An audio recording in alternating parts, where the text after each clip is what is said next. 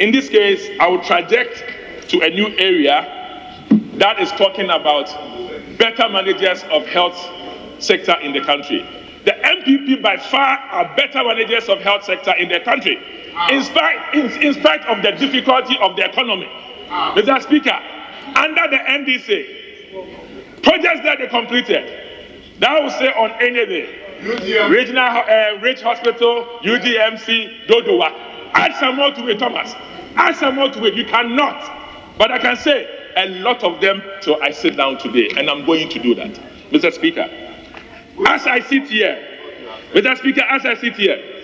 the NMS project that was initiated under the NDC, of which only one of them in Dodowa saw the day of light, glory be to the NDC for what you have done. Amen. However, for Mina, it was about 40%. As I speak to you, completed under us, we are not political. We continue what you have to do. The good people of Ghana deserve better. Takrade, the flats over there that you left about 22%, well completed for you.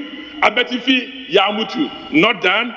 Garu, Yamutu, not done. Kumewu, 100%, we completed for you. Now, under the NPP, and listen carefully, Mr. Speaker, under the NPP district, Abomusu has done 73.4%. Yeah. Oferikom Municipal, we've done 70.6%. Yeah. Goma Central, 69.9%. Yeah. Asin Central, we have 65.